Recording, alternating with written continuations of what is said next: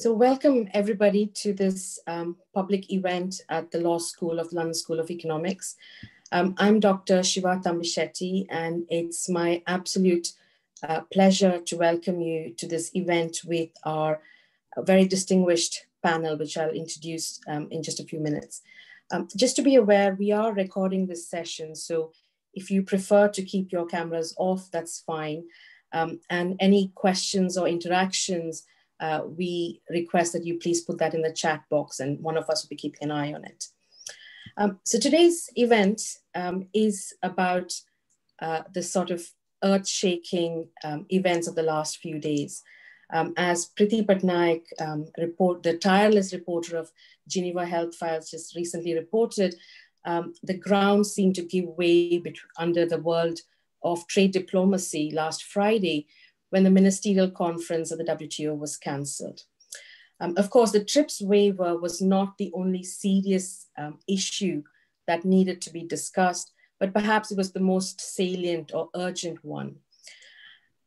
As countries have rushed in the last few days to impose travel bans, you would be forgiven for thinking that we are back in the bad days of April 2020. Except we are not. We now have access to safe vaccines, seemingly plentiful in some areas of the world, and seemingly very scarce in other areas of the world. The question of vaccine inequity is one that has become even more urgent in the last 48 hours or so. In fact, the technical lead of the WHO for COVID-19, Marian Kokova, in an interview said she doesn't understand why more people are not screaming about the outrageous nature of vaccine inequity. It's also a problem with killer statistics, literally and metaphorically. So 2.5% of people in low-income countries are fully vaccinated. Only 8% have been given first doses, which compares to 66% in high-income countries. Vaccine inequity can be described in many different ways. It's about people in low and middle-income countries being last in line, of pledged doses from COVAX not quite materializing, about supply of vaccines that are close to expiry dates, and low and middle-income countries having to compete for price and supply with high-income countries who have far greater leverage with the suppliers of vaccines. So in this context, I'm very happy to invite and have with us Professor Ncube, who's Professor of Commercial Law at the University of Cape Town. Professor Ncube was going to be at MC12. She was going to attend the Ministerial Conference as an observer on behalf of NGOs. And was scheduled to speak to us to give us a ground level view of what was happening at the WTO. Of course, changed circumstances mean that hearing from her is even more urgent. So a very warm welcome, Professor. We're also joined by PhD researcher Markus Lang. Markus has a very unique take on intellectual property as a social scientist, as a sociologist. And Markus is going to speak a little bit about the pockets of resistance to the TRIPS waiver that we're seeing at the WTO, and give us a sociological explanation, perhaps, of how that legal position seems to be so entrenched. We're also joined by the law school's own Dr. Luke McDonagh. Luke and I, along with a group of co-authors from British and Irish universities, earlier this year made the legal and political case for the TRIPS waiver. Before we pass on and ask Professor Ncube and Markus to speak, I would like Luke to just present the case for the TRIPS waiver and what we've seen transpire with respect to the TRIPS waiver in the last 6 months or so.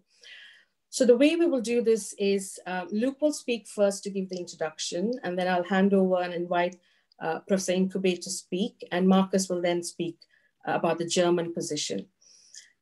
I hope our panelists are going to stick to between 10 and 20 minutes, and I hope that will give us plenty of time to have a robust discussion on the basis of the comments that they made.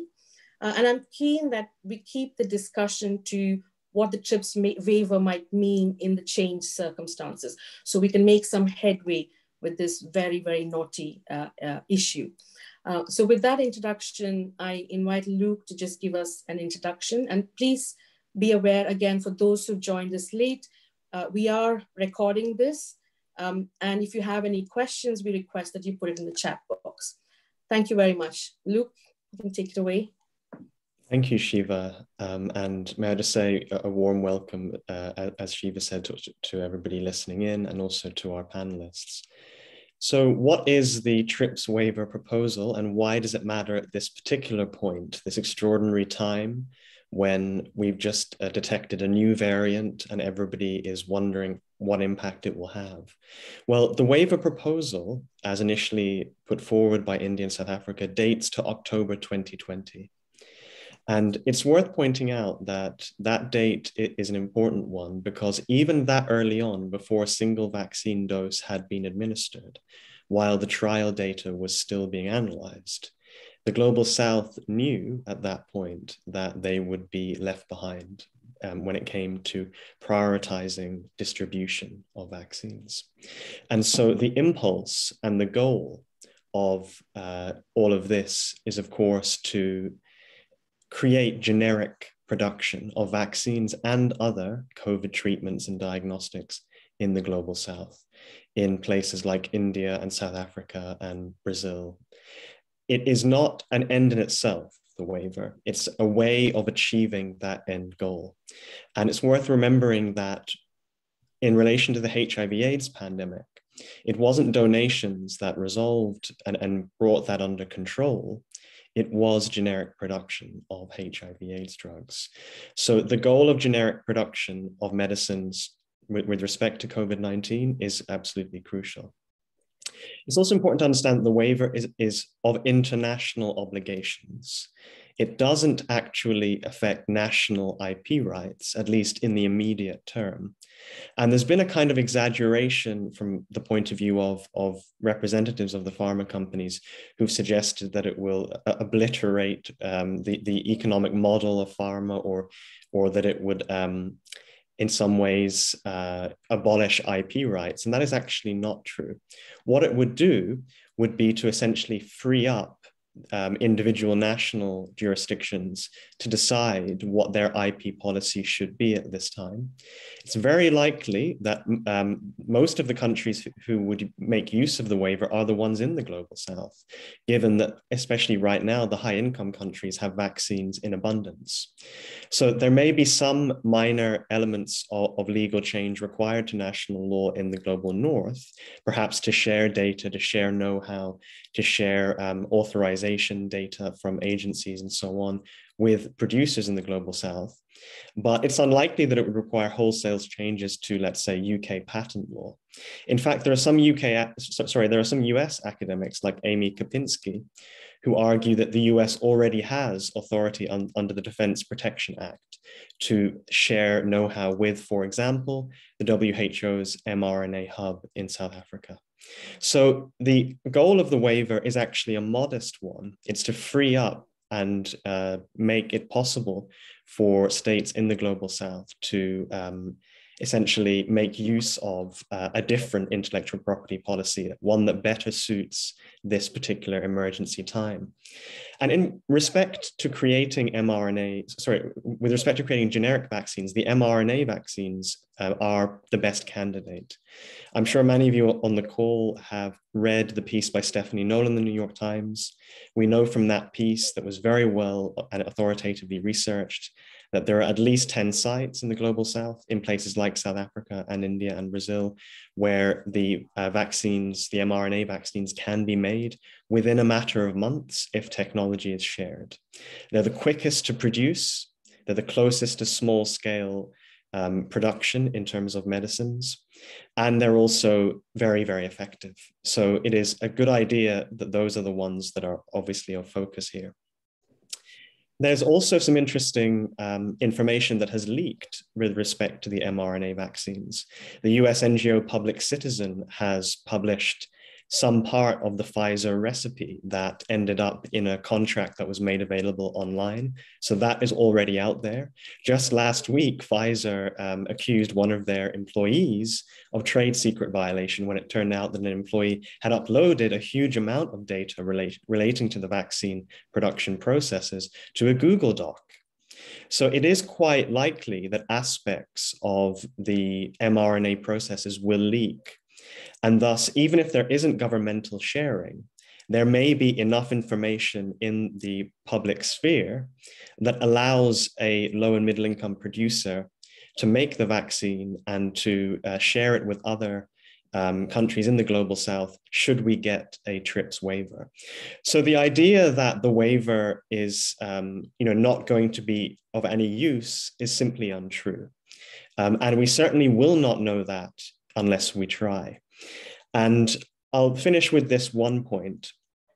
We have seen in the last month 2 licenses granted to the medicines patent pool by Merck and by Pfizer with respect to COVID-19 pills, but not vaccines. And interestingly, it has been reported that even though Pfizer has licensed generic production of the COVID-19 pill to several global south countries and thus their producers, Pfizer still expects to make 15 to 25 billion on that pill from sales to the rich countries. And if we look at where Moderna and Pfizer have made their money, again, it is from sales to the rich countries. So the idea that generic production in the global south will destroy the economic model of pharmaceutical companies and destroy their incentives is simply an untenable one. So I will shift now to our very esteemed guest, Professor Ncube, who is going to give us what can only be described, I guess, as a surprise and a shock report from what it feels like right now in South Africa.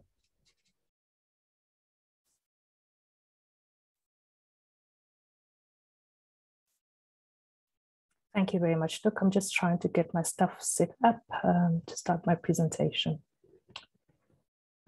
Okay, so it's taken over my whole screen. I hope that you can see my screen and hear me. We can, yes, yeah, all no good. problem. Brilliant. Thank you very much. I am pleased to be here and to contribute to this really important conversation today. So I went through a whole range of emotions as I prepared, my thoughts, what to speak about, how to pitch it, where to start, where to go, where to end. And it's really, I think the word for me is a somber. It's a really somber moment to be joining you and speaking to you about this from South Africa, from the global south generally, where we are confronted with this vicious cycle of inequity. We are the heart of the global crisis, so to speak. And, the data keeps changing and the images keep changing. And so I screenshot this earlier today, and I'm sure things might have changed, but I just wanted to start here and to say a few things. So we're confronted by inequity. We are the heart of a global crisis. A lot of our discussions tend to be extreme. They're extreme to the extent that I hear a lot of amplification of the South's inadequacies, of hesitancy, whilst there is gross minimization of the supply issues that actually blight the South. Whilst often we don't speak enough about the hoarding and the waste of vaccines that is going on, it is a tragedy that orders are not fulfilled or they're unconscionably delayed. This whole skewed supply scene that we're witnessing, that the whirlwind that we're in, actually perpetuates this vicious cycle. And it would be everybody's sincere wish and desire, I'm sure, that we would get out of it. And I think that the answer actually is equity, not charity. So I'm very grateful that both Shiva and Luke have made the legal case for the TRIPS waiver, and so I don't have to do that again. But headlines often jump out at one. And so these are just four that jump out at me whenever I think about this. The tragedy of not getting supplies of vaccines that have been committed that just don't arrive seamlessly or at all. The fact, as Luke has pointed out, that there are facilities and capabilities to actually start manufacturing. And just today, a few hours ago, actually, a friend sent me a link to a story saying that a license had been granted by Johnson & Johnson to South Africa to start actually manufacturing. So much is going on. But I just wanted to kind of highlight those headlines and say that with all that is going on, the TRIPS waiver remains imperative. It is one clear way out of these dire straits that we're in. And so because I'm not going to repeat the legal case for the waiver itself, I really just wanted to say that for me, one of the prime areas to look to would be the human rights aspects of it. And so there's been a lot of communication, written communication from 6 independent UN experts to the G7, to the G20, to the EU, to the World Trade Organization. And I just wanted to say that if you haven't had sight of these, that they're really important reading to get hold of and to just digest, to see the human rights case as it is being made. And so there's just a list of 3 sources here, but you are probably very familiar with Shiva and Luke and others' piece on the TRIPS waiver, but perhaps some of you had not yet seen the human rights writing on this. And so I was just going to suggest that you look at the International Commission of Jurists expert legal opinion, and that of course that you have sight of those letters that are referred to. But time doesn't permit me to go through all of those human rights arguments. And so really the only thing I want to say is that we have got to balance the rights of every person to access without discrimination a COVID-19 vaccine that is safe, effective, and timely, so that everybody actually can benefit from scientific progress. And that can only be achieved if people actually fulfill their responsibilities, the collective state responsibility, individual state responsibility, and indeed even a private sector responsibility to try and break the back of this crisis. So all that being, trying to get to my main points this evening. So I would say that there are 6 points of action that are very clear in my mind. This is just the way it occurs to me, it looks to me. And so we've heard about the waiver proposal. We know MC12 was supposed to happen last week. You've heard a bit about how I was going to travel there as part of a civil society delegation to observe. And then, of course, it all fell apart, of course, when Omicron came to the fore, when scientists in South Africa shared their discovery and triggered all of these travel bans and ultimately the cancellation of MC12 itself. The TRIPS waiver and the solution to this crisis remains imperative. We actually do need to do something. And so I want to spend the rest of my 10 or so minutes talking about the 4 points, 4, 5, and 6, which is where I think we are and where we ought to go. So it would be for me that the WTO needs to do something. It's facing its own crisis of legitimacy at this point. It needs to do something. Most of us were watching yesterday, the World Health Assembly, and we know that there are very promising moves there to come up with a legal instrument to assist in, with future pandemics. But the timeline for that is long. Negotiations will only start next year in earnest, and the earliest we're likely to see any kind of legal instrument is 2024. Meanwhile, 5 million people and counting have died. And so we actually do need to do something. So that's the WTO for me. That's national action. I'm going to talk a bit about what the Global South itself can do. And again, Luke has spoken about what would be required from the Global North, and he's made it very clear that minimal legislative reform will be required. A lot of the work needs to be done by the South itself. And I've got some ideas about that. And finally, I think that the South, in trying to meet these challenges, actually does need to cooperate and come with some kind of regional approach. For example, in the African Union, we know there is an African Continental Free Trade Agreement that's been agreed, and there are intellectual property negotiations going on. And so there's a lot of scope there at that level to do certain things. But let me then finally get to talking about this moment that we're in since Friday. Today would have been day one of MC12. It's not happening today. We've explained why. I just wanted to then share my thoughts on what I thought would have transpired this week had MC12 actually occurred, and what I think the possible pathways might have been. So as Shiva has already said, there were multiple issues on the table. So there were a myriad of texts that the trade ministers and negotiation teams had to look at. And so the waiver was one amongst a lot of issues that confronted trade negotiators. That in itself often presents a problem for the Global South. It strains resources, it strains the negotiating teams to have so many issues on the table. It actually stretches resources. To add to all of that, there are very divergent views on what the way forward should be. And there's very heavy contestation for space.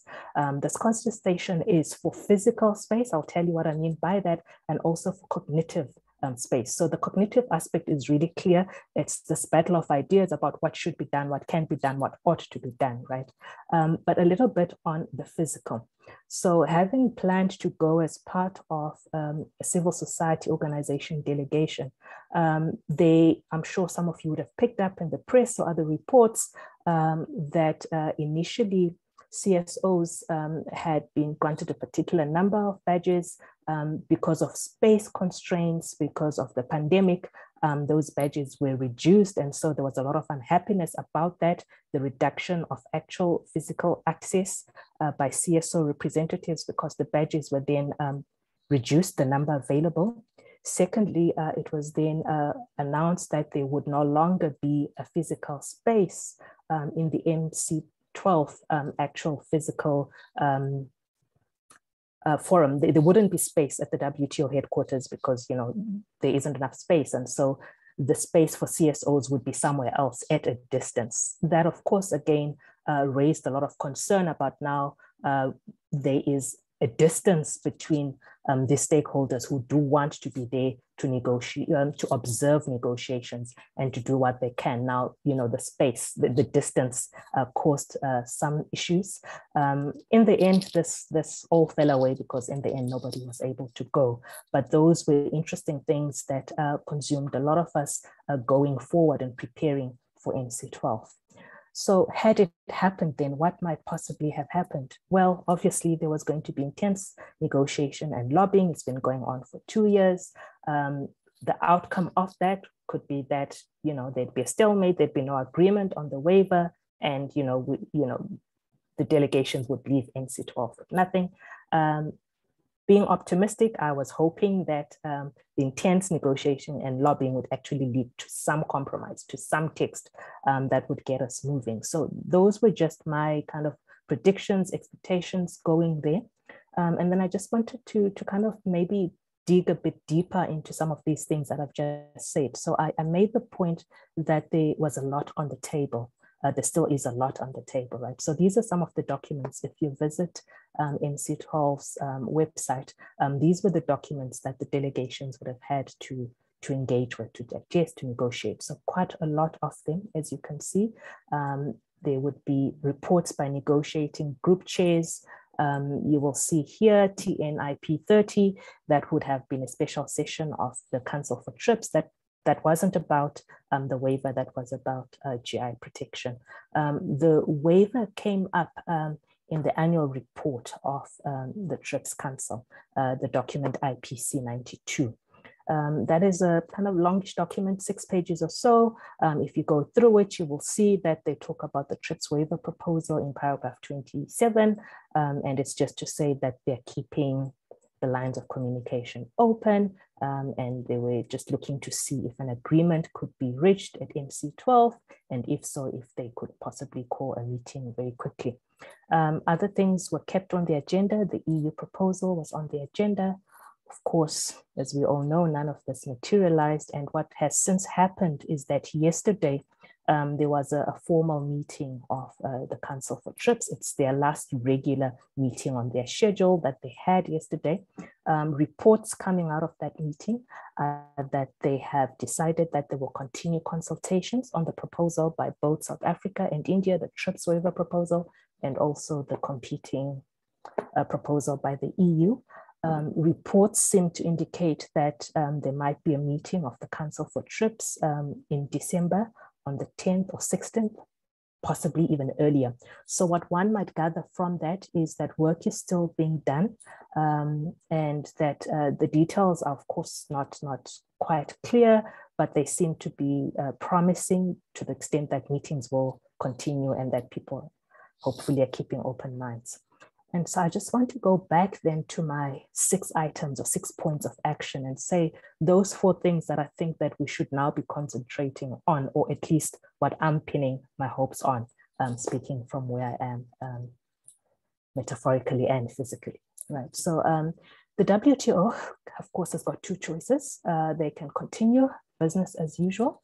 I wouldn't advise that. I think that the changed circumstances that we find ourselves in actually call for urgency, for actual action to be taken, for the sake of the globe, and of course, for the organization itself. It is in a crisis of legitimacy in my eyes, and I'm sure in the eyes of many of us in the global south.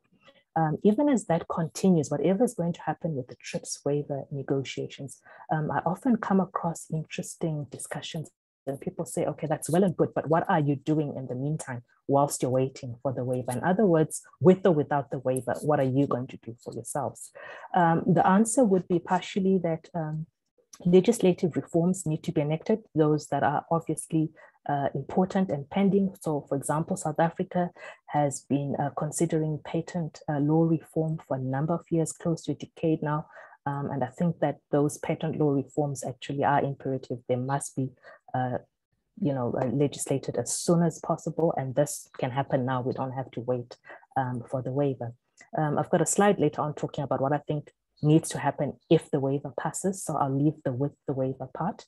Of course, capacity and logistical capacity is always a problem. Manufacturing and logistical capacity is often raised, but I think it was yesterday, Luke, that you actually shared on Twitter, again, a story about how this is complex for all. This is not a problem of the global south. This is a problem that confronts all states. And I think the story that you shared was about Germany. You'll correct me, Luke, when you get a chance to speak. And so logistics are a big problem. For example, in South Africa, where there was a very slow initial rollout of vaccines, and then all of a sudden there was a flood. Then, systems that have been put in place to roll out vaccines actually do need to respond. And so that's complex. We should accept that, and we should also accept that countries will adjust and will get the logistics in place. In the meantime, I would say to states, it would be important to start thinking about these things, enhancing capacity, making sure that your systems are flexible and resilient enough to move as required. And I would think that cooperation would be necessary both for manufacturing capacity and even for distribution logistics. And so this is something that the Global South can start to think about and start to plan on their own. And so that's really the collective action from a practical perspective. There's also collective action from a policy perspective. And this is where I was thinking about the IP protocol of the African Continental Free Trade Agreement, because that I hope is going to be a high level policy guidance kind of document. And then states in that document can start to commit to certain common positions that would assist them with this particular pandemic and future crises. So for example, if countries were to agree at that high level policy plane that they would adopt regional exhaustion, which of course they can, because Article 6 of TRIPS allows them to take whichever principle of exhaustion that they want. So if they adopted a regional exhaustion principle, that would assist in actually getting vaccines mobilized across the region. So those are the kinds of things that can start to be done at the moment. And then I want to go back to that question. I said national action with and without the waiver. And I've spoken a bit about national action without the waiver or pending the waiver. But what if the waiver passes? What if we actually do get our our desire, our wish for, which we've made this very strong legal and moral case, if that passes, what then should happen? Well, this wouldn't be the first TRIPS waiver, right? So TRIPS waiver has been passed before. We're very critical of it. It's not a very good solution, but we've been down this path before. We know what needs to happen after a waiver passes. And so we would simply have to do the same thing again. There would be national legislative reforms. And I've just got a screen grab of what Norway did in 2004, following the 2003 waiver decision. So you pass the legislation that you need to pass in your domestic plane. You notify the WTO as is expected and required by the TRIPS agreement, and then you implement the laws. So that's what needs to happen when the waiver passes. And then, of course, I've already said that capacity and logistics need to be taken care of. And so those were really kind of my thoughts that came to mind when I was thinking about this very important moment that we're in, what would have been MC12 in Geneva, which has failed, but of course, we'll still continue with seeking the solution to this crisis. And I think I will stop here. I'm very keen to hear what Markus has to say, and of course, what people in this virtual room have to say as well. So we'll have a good discussion after. Thank you, Shiva and Luke. Thank you very much, Caroline. There are many questions that we can come back to. And as you say, let's go to Markus now, and we'll have a discussion afterwards. Markus, over to you.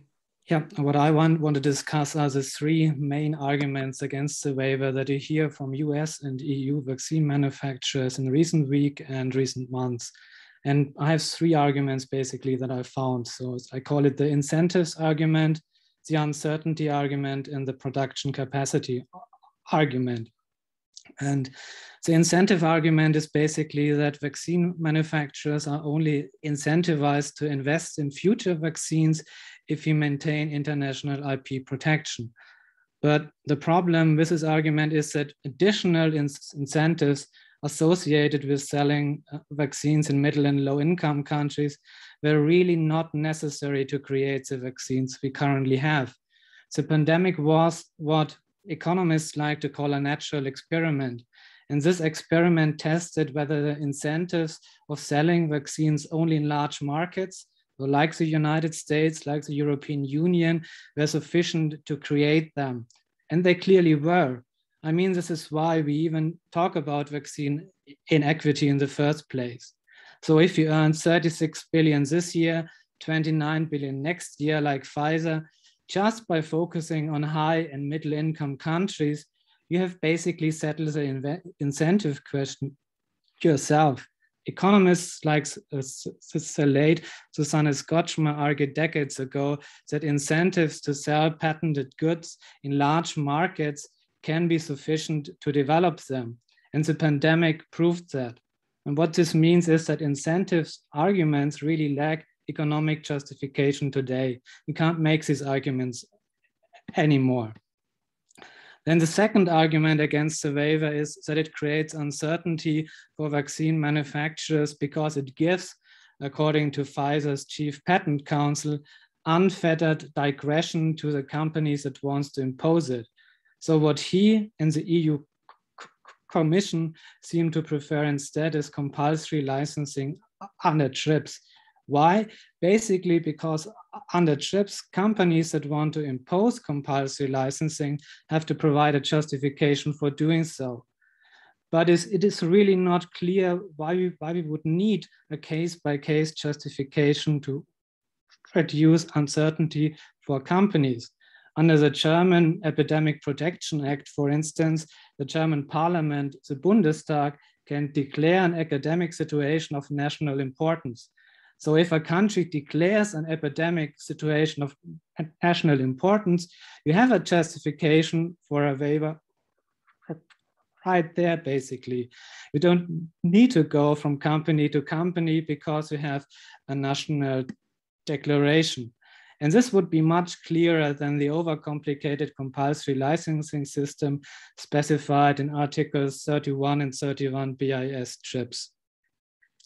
Then the third argument against the waiver is that it is generally too difficult to get manufacturing plants up and running.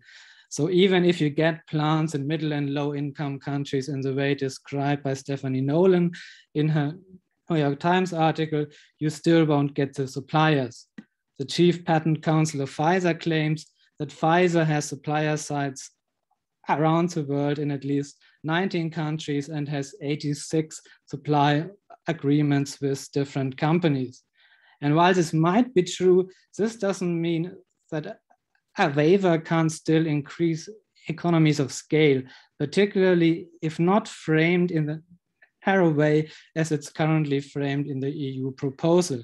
So for instance, if you waive provisions relevant to manufacturing know-how and regulatory data, Article 39 TRIPS, then you increase economies of scale, which is clearly much better than the status quo. And it is finally not really clear to me why the EU would think that it could legally secure the compensation of vaccine manufacturers after IP rights have been waived, why it thinks this would be the right way to go. We are mostly talking about countries which are not only in the middle of a pandemic, but also in the middle or right before a public debt crisis.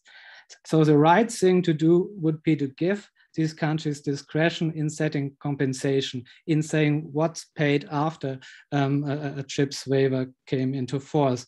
So countries should be able to decide how they compensate companies.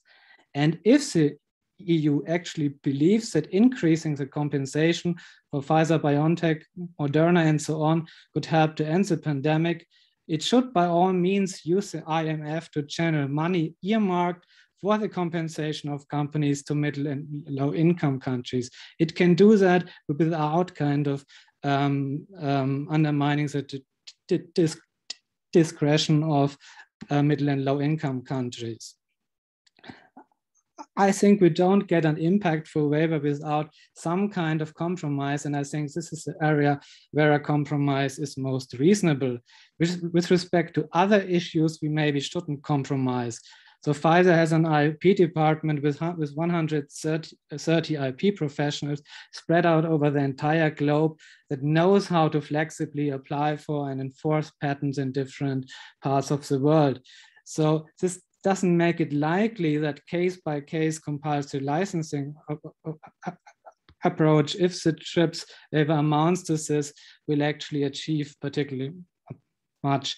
And it also makes it likely that a waiver that only focuses on patents will fall short of expectations. A waiver would have to be broader than this. Thank you. Brilliant. Thank you, Markus. That was very succinct and very expertly done to sort of categorize the arguments that we see against the TRIPS waiver. I'm just going to try and pin myself if I can. Perhaps Luke can do that for me. So I have a range of questions I'd like to raise. Caroline, perhaps I can start with you and sort of taking off on a point that Markus just made about, you know, that there are things that Germany can do right now that we don't have to wait for the waiver. And also your sort of analysis where you look at what we can do now without the TRIPS waiver and what we can do post-TRIPS waiver. So my question to you would be, given that there are things that governments in high-income countries can do currently. So Markus has given us an example. Canada, for instance, could put COVID-19 in its schedule of the Access to Medicines Act. It hasn't done so. So to these countries, and with respect to these countries, do you think the TRIPS waiver will actually have that impact of making them sit up and realize that this is something that has to be done? So if they have not done it now, when there clearly is a crisis, why do we think that they would do it with the TRIPS waiver? Because the TRIPS waiver, as Luke was saying, is not immediate, right? It has to still go through the national legislative process. So what might change with the TRIPS waiver? So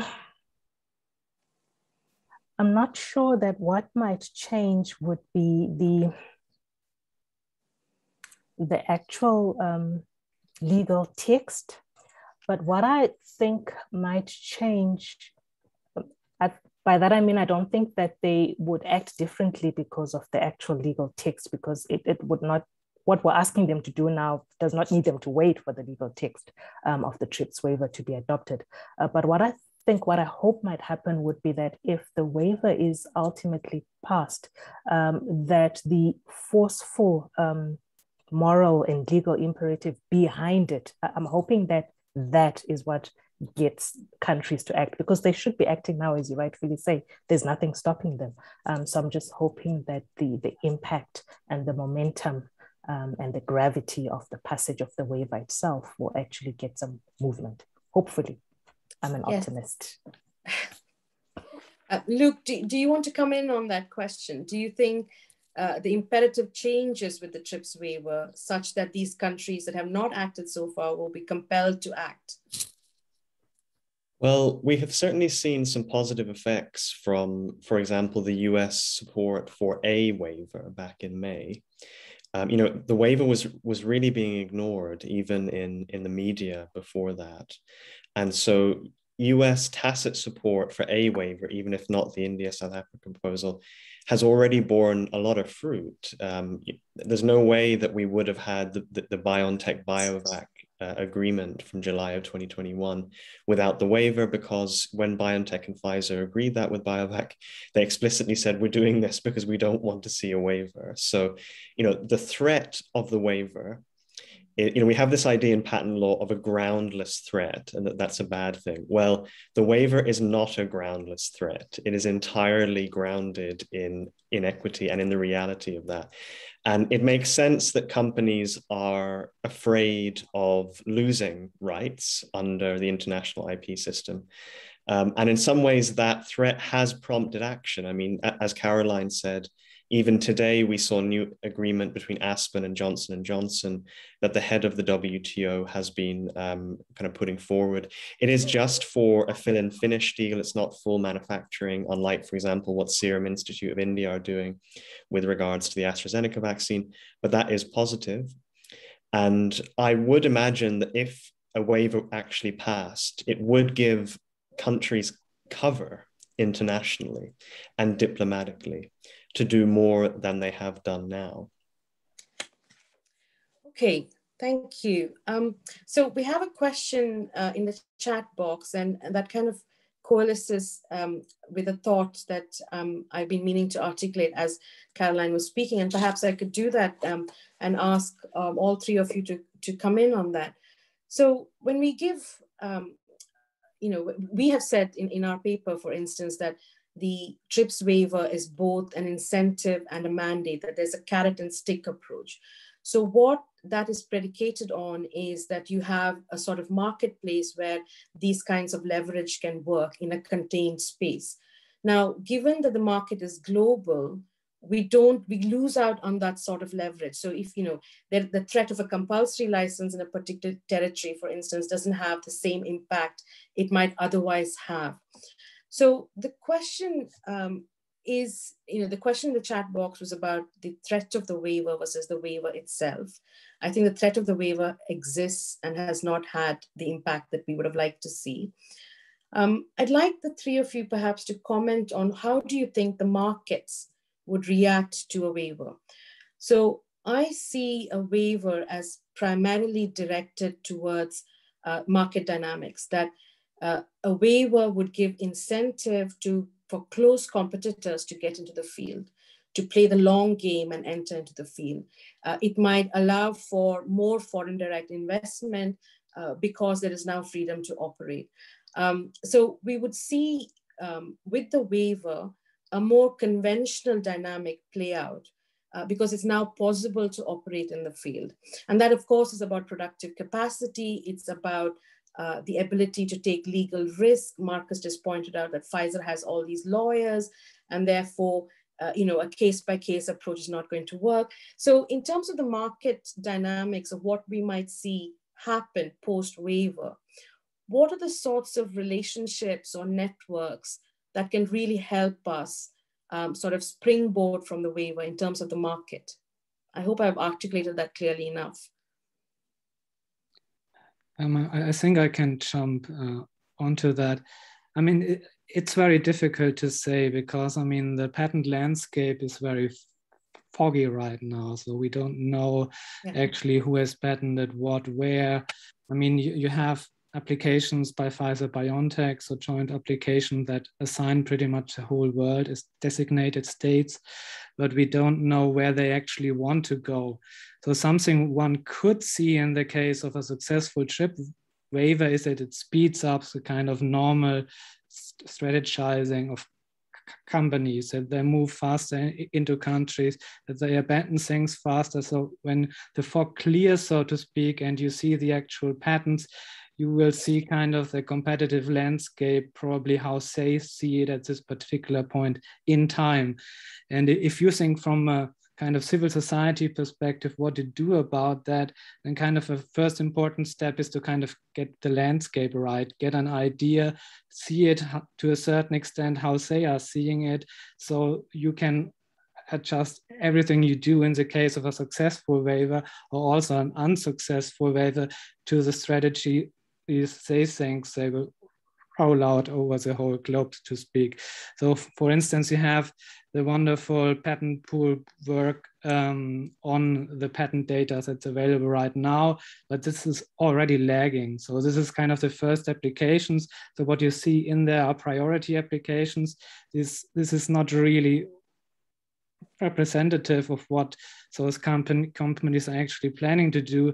And I think it will be important to figure out what kind of the global strategies of those companies are. And I think it would be helpful if we would have patent offices in middle and low income countries who build more independent search capacities. We have many Asian states who build independent search capacities and were economically, strategically, legally successful because of that. I think we also need kind of search capacity that supports civil society projects like the waiver. Yeah, thank you. Caroline, I wonder if you might want to comment on that question. Are there allies, are there transnational networks that can spring into action post the TRIPS waiver, if it comes? Yes, I think that they are. And as Markus was speaking, I was just thinking about, I think we might see improved market behavior. There have been some unhappy trends, committing and not delivering. The terms of contracts, many have been exposed to be grossly unfair.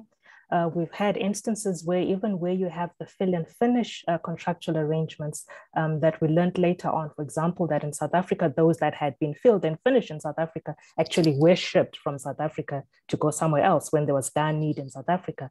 And I'm thinking that the passage of the waiver is probably going to rein in some of this market misbehavior, as I call it, because if this continues, as you say, the networks of other friendlier market forces will take over. And besides, we might then not need to really rely on your patent protected vaccines because the waiver is in place.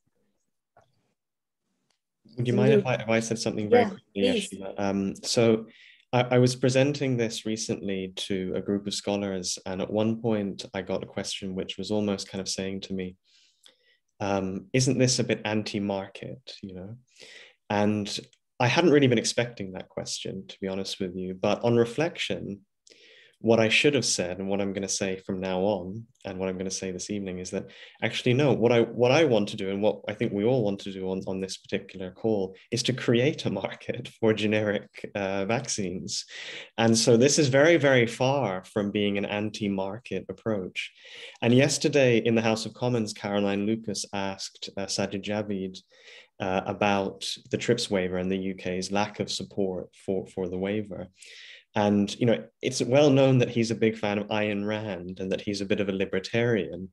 But it's very unfortunate that he reads Ayn Rand and not Friedrich Hayek, because Hayek was very skeptical of intellectual property rights precisely because he believed in the market, and he felt that intellectual property rights in certain scenarios could create anti-market behavior and unhelpful monopolies in certain situations. And, you know, given that we're in an unprecedented emergency, And we're now seeing the unfortunate effects of not having vaccine equity, of not putting into place generic production a year ago when this was first suggested. We really do need to revisit that question about whether the best way to operate is to have a market that, as Markus very eloquently put it, operates at the high income level through state incentives in this situation, and then essentially involves donating the leftovers, scraps from the table of the rich countries to the low income countries and to some lower and middle income countries, where, that 1 month they get no vaccines, the next month they get 1 million, and of course they can't absorb them. So it doesn't make sense, even if you think about it from the point of view of some of the neoliberal economists like I am. But if you make this argument that what they do is actually, what we are trying to create a market, is that what we see is perfectly expectable under kind of socialism state steering, because these are allocation shortage problems. You don't know where things are supposed to go in the market. So you have a hoarding of vaccine, you have shortages in particular countries. That's precisely what happens if you don't have a market. This is problems of a socialist economy. And this is what you see paradoxically. So we have all those people who talking about the market and how important property rights are as part of the market, while these are the classical problems that you can see in the Soviet Union in the 1960s, 1970s. Fantastic point. So Markus, I'm looking forward to reading a paper by you titled Socialism and the COVID-19 Vaccine Market. Fantastic thought there.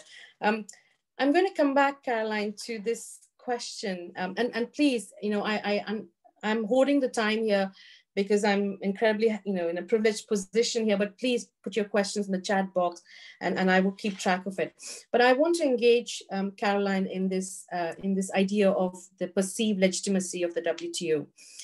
So you've already given us a glimpse of how difficult it is for low and middle income countries to some extent to come to Geneva and have parallel teams, to have the capacity to have parallel teams engaged in these highly technical and highly contentious issues at the same time when they're also dealing with a raging pandemic back home. There's that question. And then there is the question of, if the WTO cannot swing into action in these circumstances, then what does that tell us about the legitimacy of an international agreement that binds its members to behave in certain ways, but does not give them the help they need when circumstances are dire?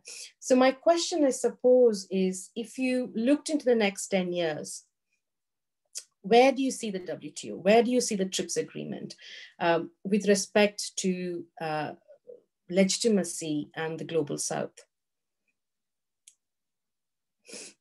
I mean, I think definitely that if nothing happens soon, that the WTO is going to lose its credibility, its standing. It's going to lose its trust amongst the global South, because it would be that in a moment of dire need, when we needed the organization to swing into action and be decisive, that it failed to do so.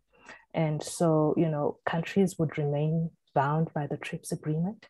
But I think that there would be this huge trust deficit, and that we are likely to see countries going off to do it, somewhere else by themselves. I think I read a piece yesterday about if, the WTO fails to act decisively and come through this time around, it's likely that the global South will find other platforms to further their cause.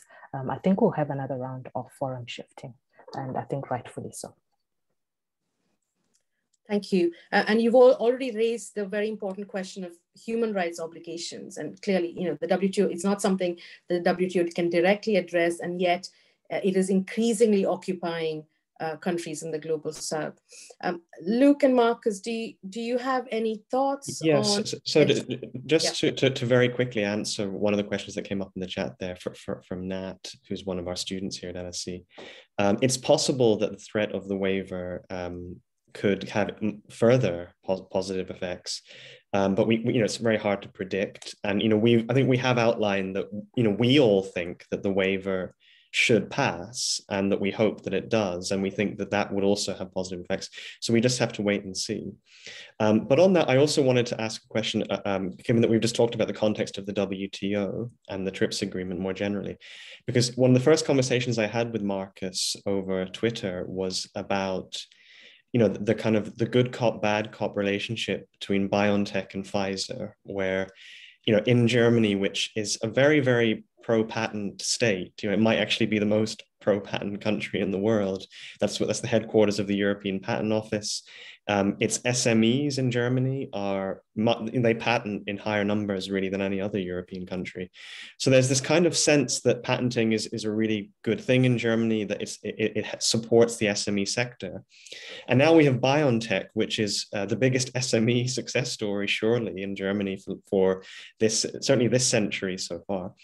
So I wanted Markus to give us his thoughts about that relationship from a German point of view, because I know when I spoke to you before, you said that a lot of the Germans were kind of not really paying attention to Pfizer and its 130 lawyers around the world, and were focused very much on little BioNTech as the kind of success story here. Yeah, I mean, the German general public, as the public in most countries, don't understand that something like international patent protection exists and doesn't understand the importance of global supply chains. So that's certainly a part of it. I think that the dynamics in Germany and in the United States, on the other hand, are really interesting, where in the US you can't mention that BioNTech has something to do with that, while in Germany, on the other hand, you have to ignore that Pfizer, this huge international company, has something to do with that. And I think they play kind of this double role, as you say. So the German media who would be onto these things, so what BioNTech would do in different parts of the world can't do that, because people aren't interested in Pfizer, so you can't make this connection, and they successfully establish kind of a story that's really only this entrepreneurial success story of BioNTech. So it really seems on the media side seems to have worked out for these two companies. Thank you. But it's kind of, it diverges from the typical models of small German SMEs insofar that it really has to establish a certain degree of international manufacturing capacity. While if you're your average German SME, what you do is you have an invention, you patent it worldwide, and you try to license it in a particular country. While this in this instance isn't possible, so you need actually a supply network. You need even something like patent enforcement would be difficult for a BioNTech to do at this size. So it needs BioNTech for all of these things. And this is also, I think there's a question in the chat for me. Do you think that vaccine inequality is a problem rooted in capitalism? It's not really that much a problem of capitalism. It's really the relationship between capitalism and the state. So Pfizer brings a lot of expertise in interacting with governments in the whole world, so to speak, not just with regard to patent question, but with regards to other questions that are important for contracts, as establishing manufacturing, and so on as well. And in this, it's a very useful partner for BioNTech, but BioNTech is also a useful partner for Pfizer. Thank you, Markus. And look, that was a really good prompt. And if I may say here with respect to capitalism, I think what we've seen is a ceding of power to private interests. That's really extraordinary. You know, when if these companies can put in clauses to say that you know, we will behave in such a manner so long as the pandemic is ongoing, then in effect, governments cede the power to say when the pandemic ends to these companies. And I think that sort of power is really extraordinary. We saw the Moderna declaration that the EU can now donate Moderna vaccines to COVAX, for instance. And as Caroline has mentioned, the sort of contractual misbehavior that we've seen in these countries, I think is extraordinary. So, I mean, it's a big question, but I would hold that thought with respect to dysfunctions of capitalism and this growing power of private interest being really remarkable in this period. If I can just say something quickly, Shiva, on Moderna, since you've raised that really important point, which is that so Moderna put out a PR statement, and they put out a tweet, I think it was beginning of last week or just the week before, essentially with pride saying European countries are now allowed to donate their Moderna doses to COVAX. And it was not known before they tweeted this that European states were banned under contract with Moderna from doing that they weren't allowed to donate. And so, you know, it was one of these incredible moments where we've seen a kind of admittance of harm, which is kind of dressed up as if it is a wonderful thing. And I'm thinking here as well about Pfizer's advertisement full page in the New York Times, where they say, you know, vaccine equity is our Northern Star, and all of this kind of stuff that they had applied for a trademark on. But the other thing that was quite extraordinary, I think this links us maybe to Graham's question, which is that in the Q3 shareholder statement from Moderna, and this could apply to Pfizer and BioNTech as well, but it happened to be that they, again, very openly put in that statement a slide which, again, revealed what they really think is going to happen next year. And this is before Omicron. That slide, which is, again, in the public sphere now, says explicitly they expect the high-income countries to become endemic with regard to COVID, but the lower and middle-income countries outside of the OECD will remain in a pandemic state for the foreseeable future. And so, including all the way through 2022 into 2023. So, you know, those public statements that we have seen have been incredibly revealing on the point of view of Moderna. But Graham's question, just to flag it up for the other panelists who may want to talk about, and particularly, you'll be very interested to know what Caroline's view is here, is that, you know, whether it is by accident or design, or simply the flawed nature of the system, what has happened is that Africa and other continents, other countries that have a very low vaccination rate because deliveries have only just started arriving this month, they have now essentially become incubators for mutations of the virus. And so, you know, we don't yet know where this virus this variant first arose. But for you, Caroline, I mean, what does it feel like in South Africa and on the continent of Africa? Does it feel as if you have been left in that way, where essentially the virus can run rampant, even if that results in dangerous new variants for the rest of the world, as well as yourselves? So personally, I mean, that's exactly how I feel. It's really difficult to get one's head around. Right? So I think of the stories that I read last year when all of these vaccine trials were happening in South Africa, and, you know, we were cooperating with the rest of the world, contributing to finding a solution. And that seemed to be exciting. And then from a personal perspective, later on, when supply seemed to be strangled to South Africa and the rest of the continent, I started to get very concerned, and you know, you really feel left behind and almost used in a sense. You're good enough for the trials, you're good enough for your scientists to isolate these new variants and share with the world, but you're actually not good enough to get the vaccine.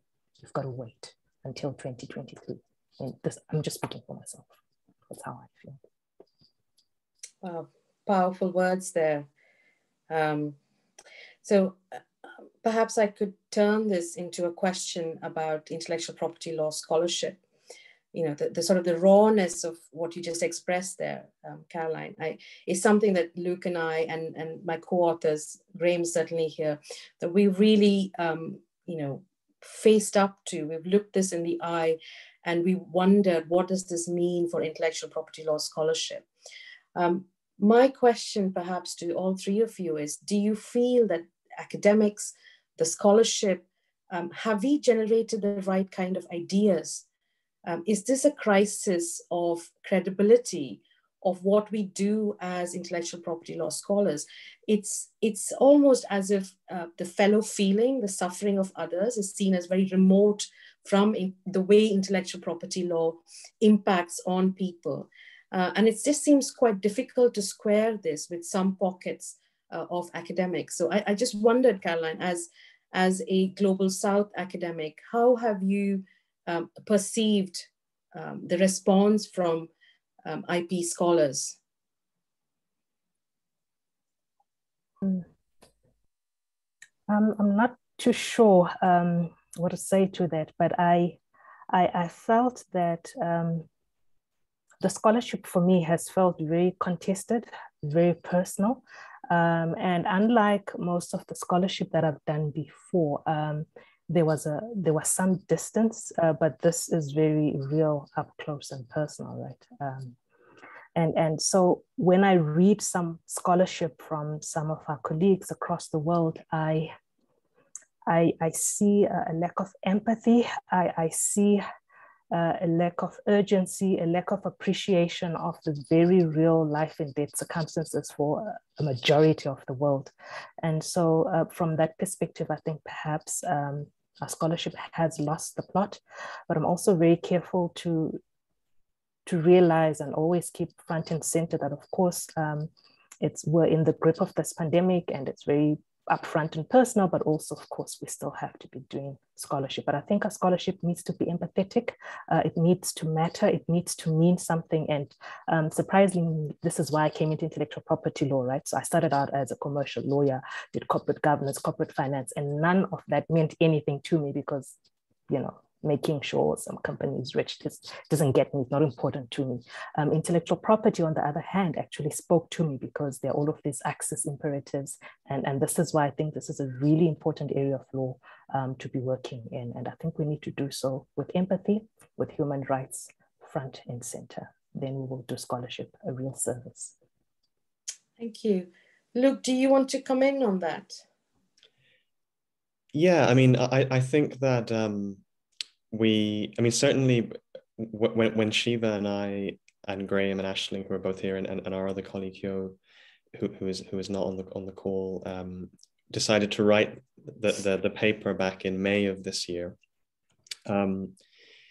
we did so in part in response to the fact that we were kind of saying, where are all the pieces about the TRIPS waiver? Because the proposal had been made in October 2020.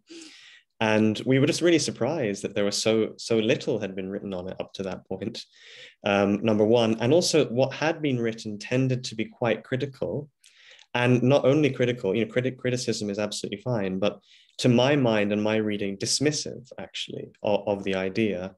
And I felt very much dismissive of the Global South's concerns. And, those 3 points that Markus outlined were front and center, that, the waiver will destroy incentives. And also these countries simply cannot do it. That was a constant refrain in some comments made by quite senior IP scholars who will remain nameless, that countries in the Global South simply couldn't produce these vaccines. And so it was important to us to respond to that and to give what we felt was a more kind of holistic view of the topic.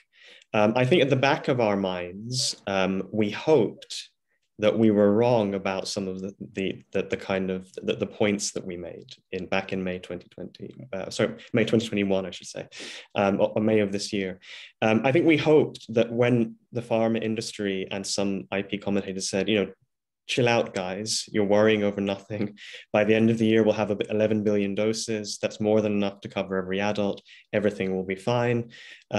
We kind of hoped that would be true, and that we would be proven wrong in that the waiver would in the end not be necessary.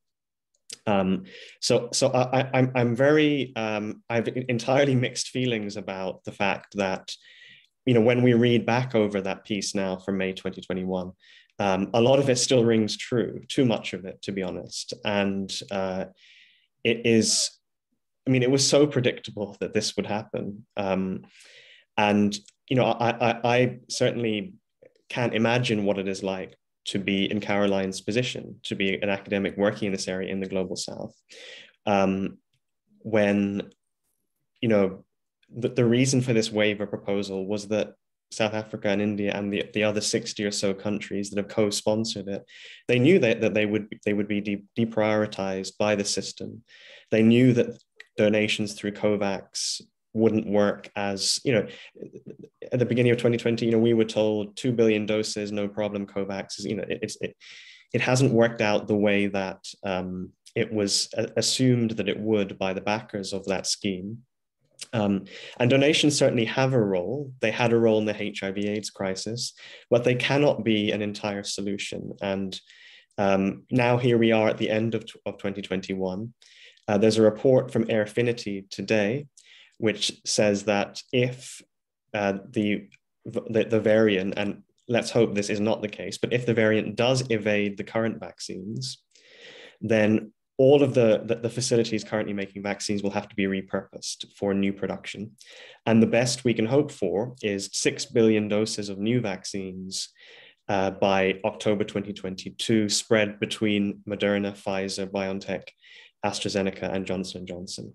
So, you know, that is very scary, because if this variant turns out to be the worst possible scenario, and again, let's hope that doesn't happen, you know, it's going to be round 2 of vaccine hoarding, failures to vaccinate the Global South.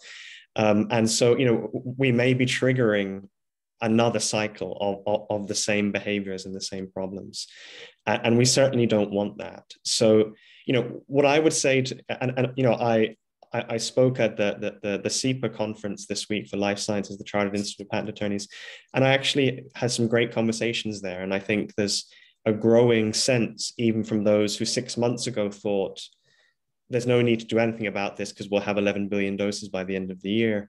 I think there's a growing sense amongst the medical community, even amongst patent attorneys, that we do need to make a serious effort to create generic vaccine production in the Global South. And that is the pathway out of this, because the producers and the countries in the Global South know best how to deal with their own state capacities. And so, you know, when you have to go out, as the South African government has to do, to various communities, different linguistic communities and so on, to talk to them about the need for vaccination and so on, that's much easier for the South African government to do when they can plan, when they have a steady list of orders coming in, rather than, as Caroline said, a flood of orders coming in without much notice. So it makes sense, I think, to think about it that way. And I think that there is more support than there was 6 months ago, more generally, in the public and also amongst specialists, like in the medical community, for a waiver. Thank you, Luke. I perceive part of the sort of issues around academia and scholarship as a communicative challenge. We've seen arguments related to the TRIPS waiver designated emotional responses, making that sort of delinking it from a rational, composed response to a complex problem.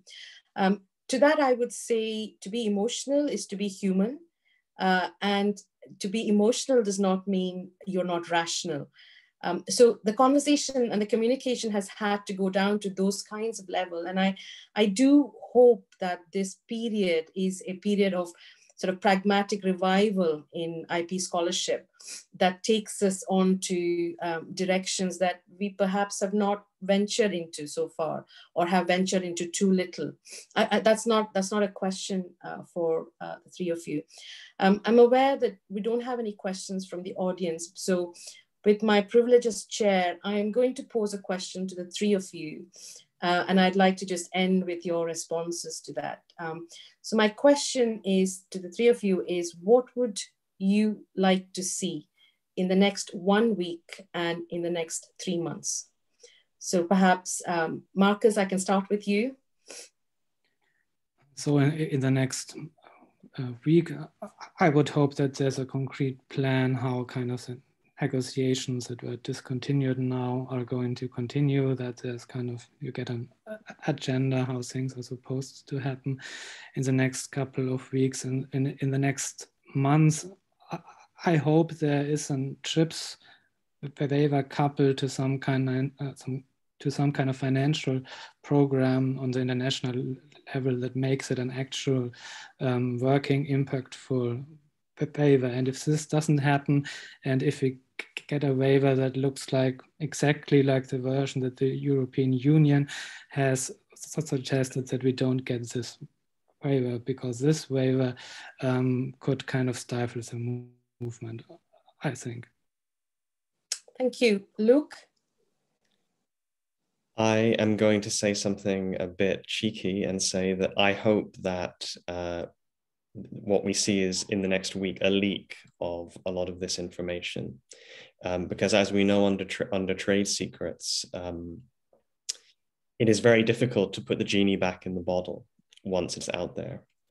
And I think that the fact that there are already partial leaks happening with respect to the mRNA vaccines is a positive thing. There's an economist called Dean Baker who's been calling for the US to actually waive NDA protections with respect to life-saving vaccines in this context.